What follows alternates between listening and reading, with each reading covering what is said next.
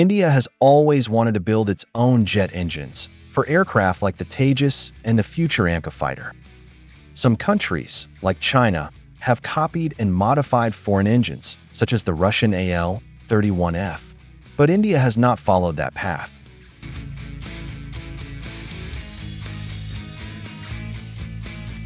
This isn't because of a lack of talent, it's because reverse engineering a jet engine is extremely complex and full of technical, legal, financial, and political risks. Let's look at the main reasons. 1. Technical challenges. Jet engines are among the most complicated machines ever made. They require advanced knowledge of aerodynamics, materials science, and precision manufacturing. Reverse engineering is not just about taking an engine apart. You also need to understand its hidden design processes, tolerances, and the special materials used to make it reliable at very high temperatures.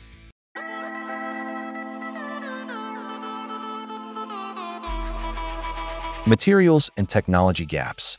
Modern jet engines work at over 1,500 degrees Celsius using special single-crystal turbine blades and superalloys. India has made good progress in this area through DRDO's DMRL, but large-scale production with consistent quality is still a big challenge. Simply copying an engine, like the GE F414, will not help unless these materials can also be made locally.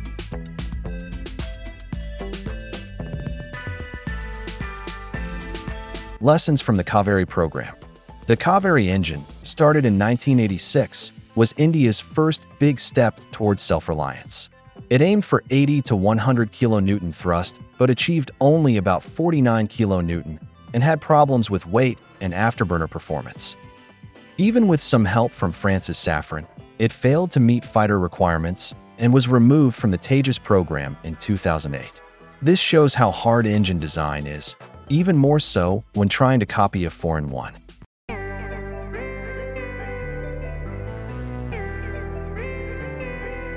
Limited testing facilities. Engines need thousands of test hours in wind tunnels and high-altitude labs. India's test facilities are improving, but still limited. That's why India plans to test the Kaveri in Russia in 2025. So far, only a few countries, the US, UK, France, Russia, and China, have fully mastered jet engine technology after decades of work.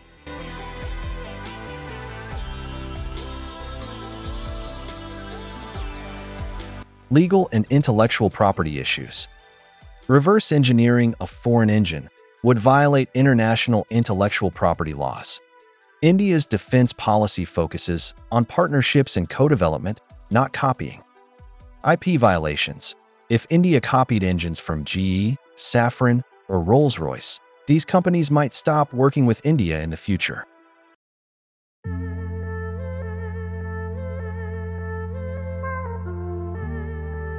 Sanctions risk. After India's 1998 nuclear tests, sanctions delayed access to engine parts. Copying engines today could again bring restrictions, especially from the US, which supplies most of India's fighter engines. Instead, India prefers legal technology transfer deals like the 2023 GE F414 agreement, which includes about 80% technology transfer, though the most secret parts remain with GE.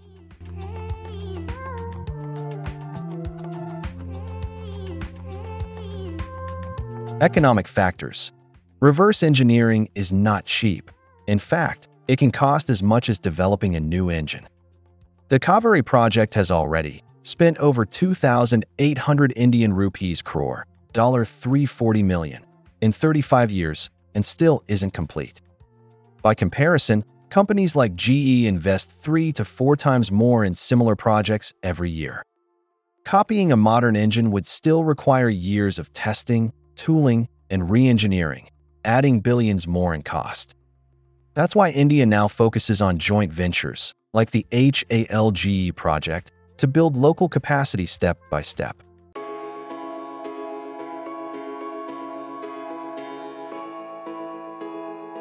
For geopolitical and strategic concerns, India values its relationships with multiple countries and prefers joint development over copying. Avoiding tension, China's copying of Russian engines damaged its ties with Moscow. India avoids such issues by sticking to official agreements. Global reputation. India wants to be seen as a responsible and trustworthy partner, not one that uses stolen technology. This approach helps attract offers, like France's €1 billion proposal in 2016 to help revive the Kaveri program.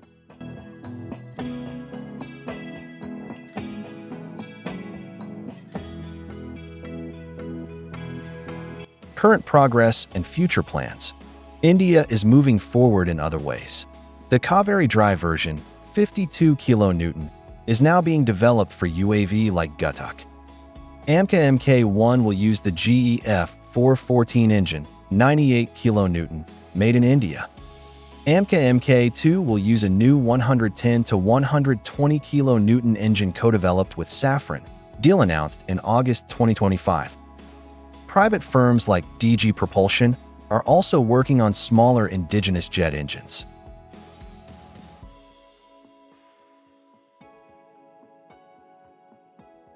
Russia and China are currently the only countries capable of building jet engines, entirely with domestic resources. They produce advanced fighter jets and commercial aircraft engines independently, without relying on foreign technology or facing intellectual property restrictions. This allows them to sell their aircraft freely to any country in the world without limitations.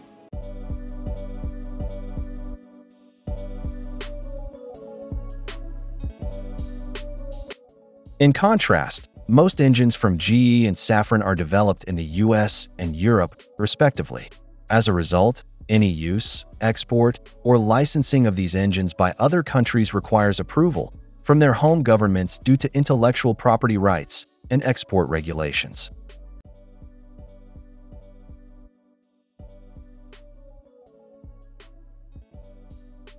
Conclusion: reverse engineering foreign jet engines is not a realistic option for India. The task is too complex, expensive, and risky for India's global image and partnerships. Instead, India's current path, co-developing and locally manufacturing engines with global partners, is a smarter and sustainable way forward.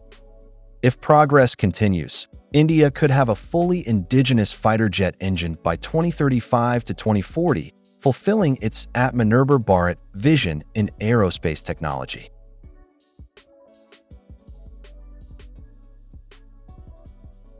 Thanks for watching. Please share your thoughts in the comments section.